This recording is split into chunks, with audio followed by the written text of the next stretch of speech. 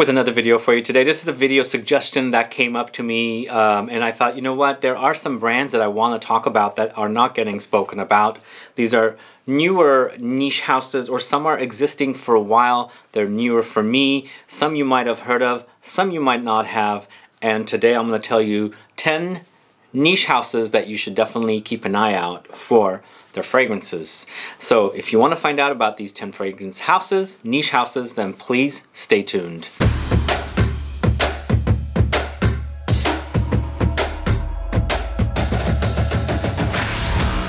Thanks so much for tuning in. This is Sebastian with Smelling Great Fragrance Reviews. That's right, we've got 10 different fragrance houses today, niche houses that have been around for a while. Some are brand spanking new, some are a few years old, some even go back maybe 5 years, but they're pretty new to me. And I've spoken about some of them here and there. In fact, I've spoken about some of them via shows I've gone to, so you've probably watched the show footage that I've shot. But there are 10 fragrance houses that you should definitely check out. But before we begin, if this is your first time tuning into the channel and you love watching fragrance reviews, finding out about new fragrances, discovering new brands, and of course participating in giveaways and still haven't subscribed, please click the subscribe button below and also click the bell so that you'll be notified for future videos and giveaways. Let's get started. And the first house I want to talk to you about is a house called Atelier Oblique.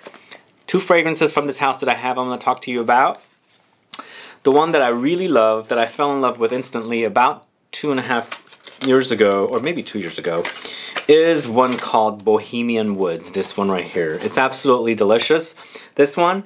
So for me, this one, I think, before I talk about the fragrance, the brand's I think from Germany, but the owners of the brand are from the various parts of the world. I think the main guy is from Argentina. I could be wrong. Don't quote me on that. But a great house to really follow up on and see what they're doing. But this one I'm obsessed with and I really loved. And it's called Bohemian Woods, but it smells like incense. There's like a smoky, incensey something running through it. On top of that, there is a slightly licoricey green vibe running through it as well. For me, the experience seems like you're in an old musty church and you can smell the furniture, the church, the woods, the interior, with some greenness thrown in. It's wonderful release. It's just an amazing scent, and definitely one for you to try. And they have really cool bottles that you can see. This is Bohemian Woods. And then let me tell you a little bit about Closer. And Closer seems like it's more of a freshie, but definitely as a house there are a few other fragrances that I really like from this house that are definitely worthy to know about. This one seems a little different. I'm going to spray the cap, not the cap, but the packaging here to see what this one's all about. But seemed like this one is this right here. It seems more like a, again, it's like a smoky resinous something or other. Very interesting. There's also like maybe some iris running through it. Anyway, this is Closer, but the one that's really got me excited is this one, Bohemian Woods. So definitely Atelier Oblique is a house that you should check out and keep an eye out because they are doing some awesome releases. Both of these are great, but again, my favorite is Bohemian Woods. I just can't get enough of that incensey, woody fragrance experience with the licoricey kind of green absinthe kind of a smell in the background, which really is wonderful for me. Very unique. Love it. Anyway, that is Atelier Oblique. As you can see right there. Maybe you saw a video about that house on one of my show videos I did on travels. But this next house I have spoken about on various videos on the channel. We spoke about them in an ambrette video, and then we also spoke about them in a chocolate cacao video. And the house I'm talking about is Atelier Materi. These are the boxes where the fragrances are. And Peau d'Ambrette is such a sexy ambrette-focused musky fragrance that I'm obsessed with. It's really phenomenal. It's not a loud fragrance. It doesn't project a lot. It's more of a skin scent, but that sexy ambrette note is phenomenal. And these bottles are also very amazing caps. Handmade caps, I was told. Really beautiful bottles, as you can see. but definitely a house worth checking out.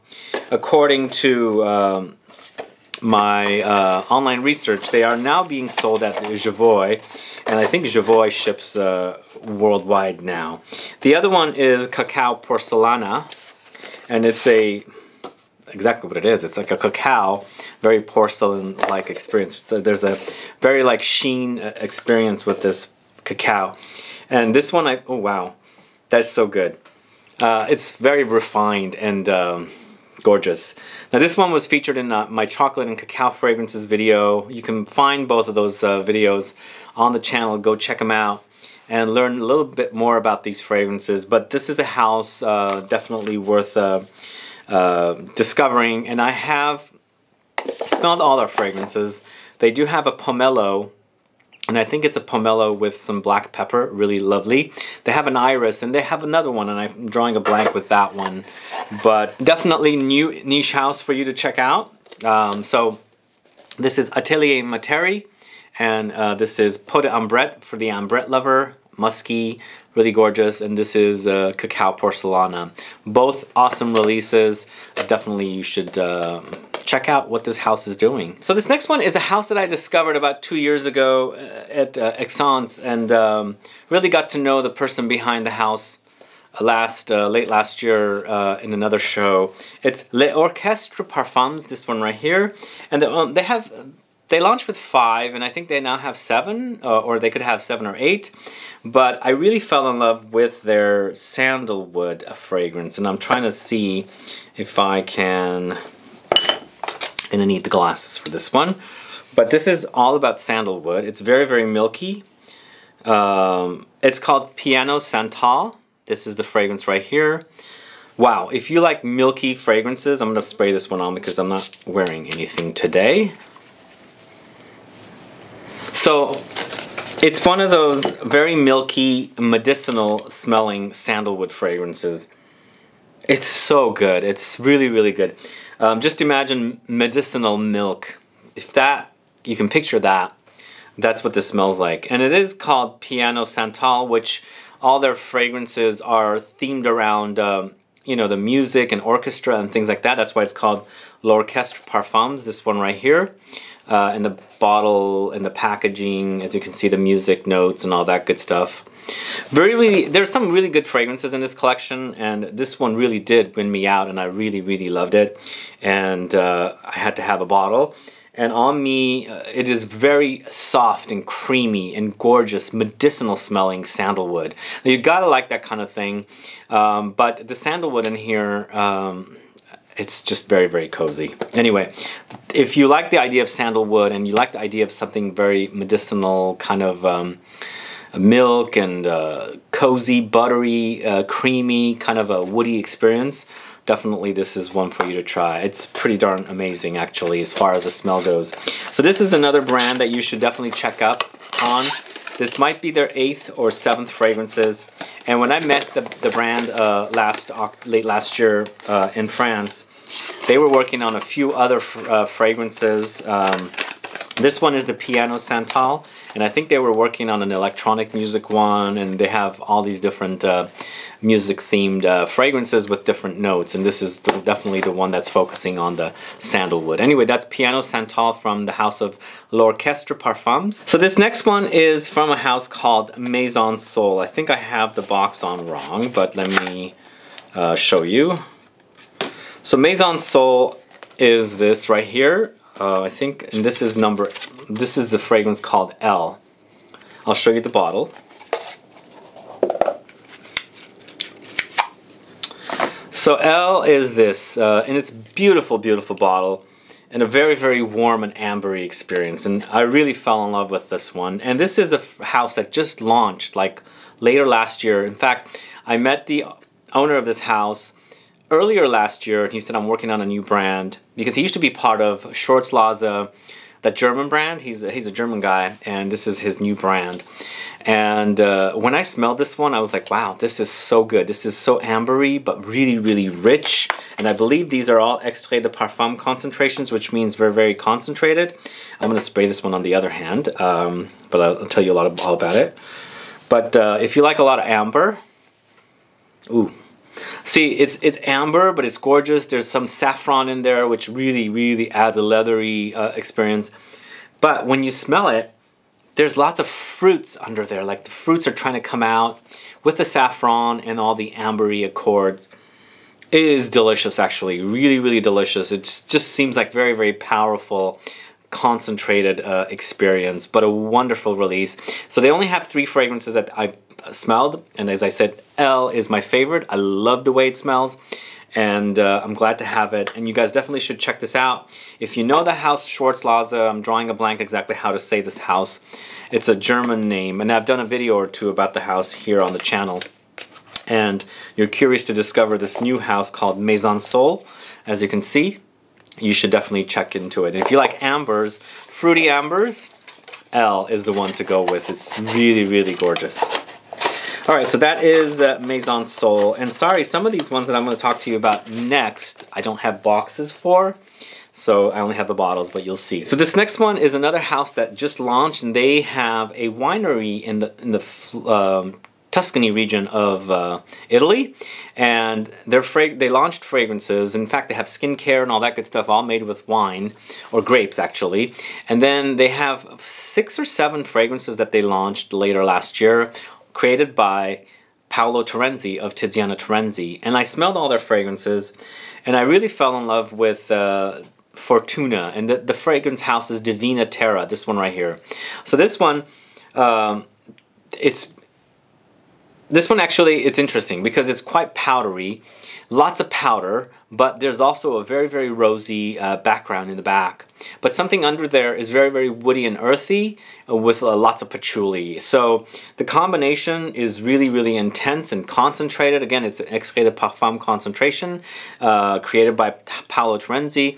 And whenever he does fragrances for his own house or brands, he's got multiple brands. They're all extrait de parfum concentration, meaning extrait de parfum is the strongest concentration of perfume oil in a fragrance. So when you have that kind of a concentration, definitely it's going to last a long. Normally it is, not all the time. Sometimes it falls flat, but most of the time, meaning it's going to last a long time. And sometimes the more concentrated it is, so if it's an extrait de parfum, the projection is not as big as, like, let's say for an eau de toilette.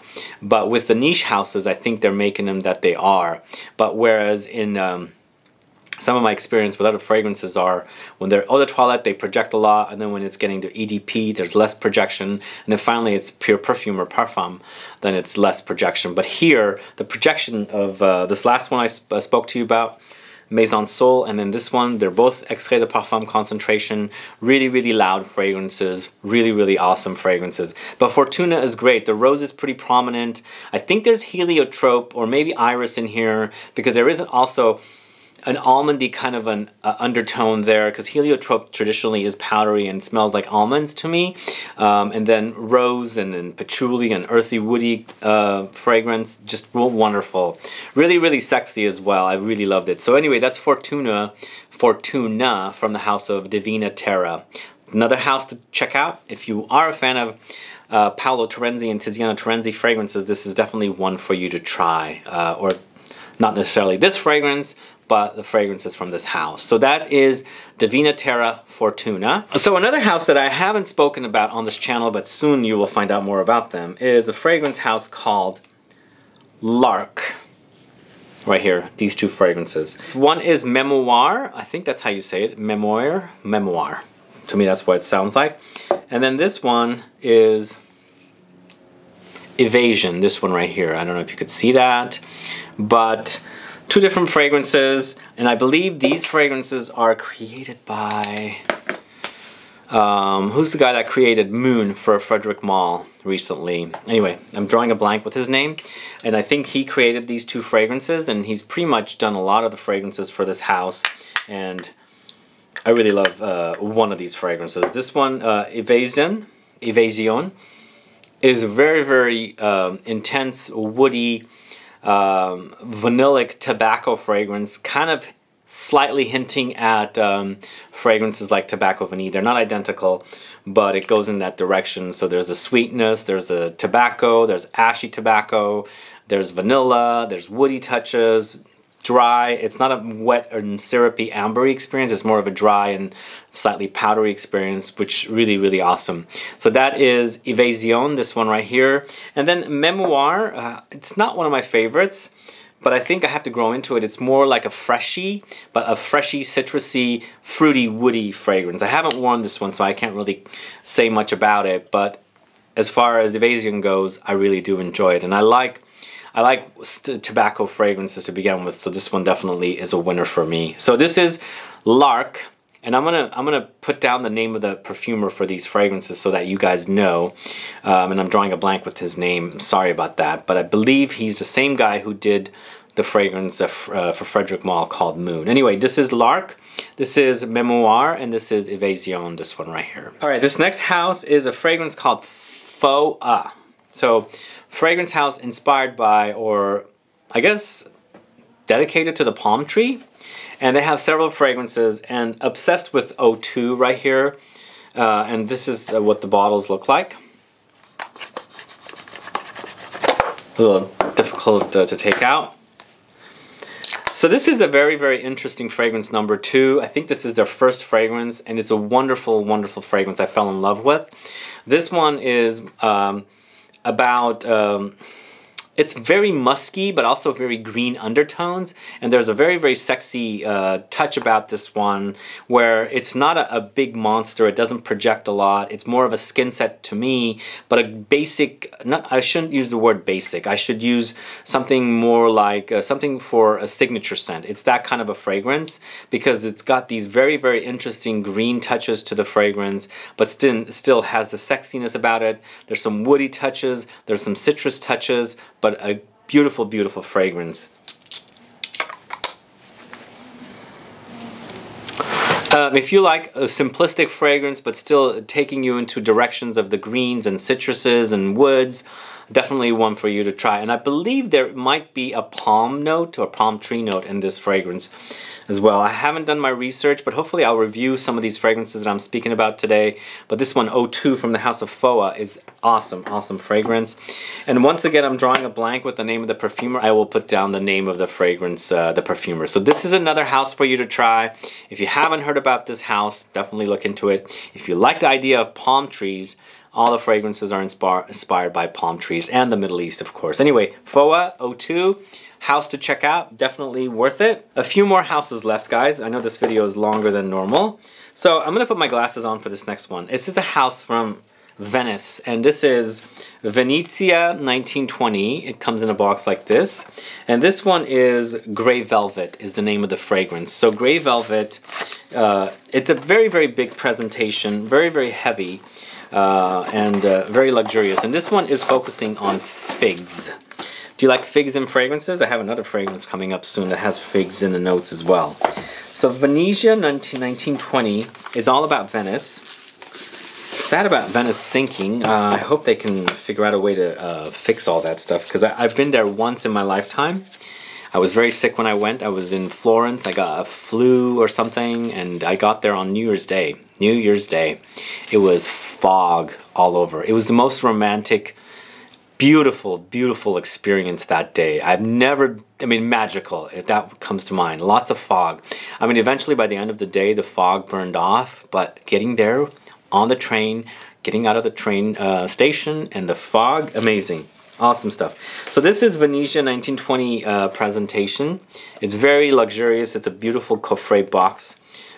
Inside is, whoops, like that. And the fragrance is here. If you like fig fragrances that are woody, not so fresh, this seem to be very dense experience. And I'll pull out the bottle here for you to see. Venezia 1920 right there. I'm going to spray this one on my finger here. I can tell you a little bit about it, because I really fell in love with this one. And I'm a Mediterranean guy anyway, and I love fig. I love the smell of fig. So this one seems to be very woody. There's some freshness around it, like maybe bergamot. There is a slight, like very light fruity undertone, but we're focusing on the leaves here, not the fruit as much, but there is some fruitiness there. So this is Venezia 1920, and this is Grey Velvet, the fragrance. So this is another house that you should check out. They have 4 or 5 fragrances that I discovered when I met them, and I really enjoyed some of them. But this one definitely is one that won me over as far as the smell goes, and I really enjoyed and wanted to have a bottle of it. So Venezia 1920 Gray Velvet. Definitely check it out, especially if you are into the idea of figgy fragrances or fig fragrances that are on the woody side. So you might like that one. All right, 2 more houses to talk about, and then we'll be done. Now this house I've spoken a little bit about on the channel, but one that's really won me over recently, and it's Rosendo Mateu in number 5 that I brought back with me from Spain when I was there last August, and I fell in love with this number 5. It's a sexy amber, but it's a musky, sexy amber that's not very syrupy and heavy. So you like the idea of the ambery sweetness, but you also want something a little more elegant, not overwhelming, not dense and heavy, weighty. This is the one to try. It is so good. It smells great. I mean, I think there's a huge following with number 5, and there's a reason why there is, because it's such a great fragrance. It smells so good. And those of you, as I said, that are into the ambers but don't want that cloying, sweet, heavy amber, this is definitely one for you to try. Number 5 is awesome. It's an awesome release. And then number 1 comes in a box like this, is all about bergamot. Bergamot to the max. If you like bergamot in fragrances, you know what? I should be honest with you guys. I'm so impressed with this house and the quality of the fragrances. I couldn't decide what to get. I wanted to get another fragrance from them. I ended up going with number 1 because I love bergamot, and I feel like I want to explore bergamot fragrances more. It's so good, man. It is delicious. This is really everything from this house. In the original collection, I sampled the black collection or the dark collection that came out with. There was one that I really enjoyed, but the first collection in these numbers, they're all so good. So good. Number 1 is awesome. This is going to be perfect for spring and summer, mostly the summertime. But number 5 and number 1, really gorgeous fragrances from Rosendo Mateu. Check it out. If you guys don't know this house, as I said, I have focused or featured them in a few fragrance videos here and there. But hopefully we'll do some reviews of number 5 or maybe number 1. And last but not least is an indie house from Canada. I believe it's from Canada. Libertine fragrance. This one right here. And I've spoken about them a little bit as well. And Gilded is one that I featured in my warm, spicy fragrances video. Cinnamon and spices and very gooey experience. So if you like the idea of spicy fragrances, definitely one to try. Now this house is more of an indie niche house. Especially with the presentation. Well, I'm not saying that the presentation is indie. It's just the smaller bottles, I feel like they're more like an indie kind of a house. It does remind me a little bit of Bruno Fazzolari fragrances, although I think he's changed his bottles as well. Although the bottles also remind me of Bon Parfumeur bottles from France. So I shouldn't really say they're like indie-esque, but definitely it is an indie house. It's a smaller house, and great quality fragrances. And Gilded is very warm and spicy. And the other one that I really like from this house is EROS Fig, another fig fragrance. Totally different fragrances from the other one. And EROS Fig was featured in my fig fragrances video, and it's a very peppery fig. So if you like the idea of figs, if you smell it, it's very peppery, the leaves and all that good stuff. So this definitely takes on that really authentic peppery fig leaf smell. And great collection of fragrances, really good stuff, and then the fig fragrance here is a phenomenal fig. I mean, there are fragrances out there that are like, what do you call it, Premier Figuier from L'Artisan, Philosophes from Diptyque, so many different fig fragrances. This is one that I don't have like this because they amp up the pepperiness and the woody tones, and it screams peppery. So if you like that peppery kind of experience, very green and figgy, because I don't smell fruit in here, it's mostly the green leaves and the tree, then this is definitely one for you to try. If you like it peppery and green and woody, definitely EROS Fig is one for you to try. So this is another house for you to check out. Libertine fragrance, Gilded for the spicy warm fragrance, very cinnamony, and then EROS Fig for the peppery green fig fragrance. Anyway, those are the 10 fragrance houses you should check out or keep an eye on, because they're going to be releasing some awesome fragrances. In fact, they already have awesome fragrances as previewed here in this video, and check them out. Go discover them, search them out, check out what fragrances they have in their entire collection, and maybe perhaps go out there and get some samples or something. Anyway, I wanted to do this video for you guys to let you know some awesome underrated niche houses that you guys can check out. If you're looking for that next great house to learn about, this is the video for you to come back to and check out, or send on to your friends or something. If you have any questions or comments about any of the fragrances we discussed today or any of the brands, please put a comment down below. Let me know if you have tried these houses or any of these fragrances, and if you are curious about any of them that you've never tried that sounds great to you. Other than that, guys, thanks so much for watching today. Please like this video, please share it, follow me on Facebook, Twitter, and Instagram, and I'll be back with more videos very soon. Have a good one. Goodbye.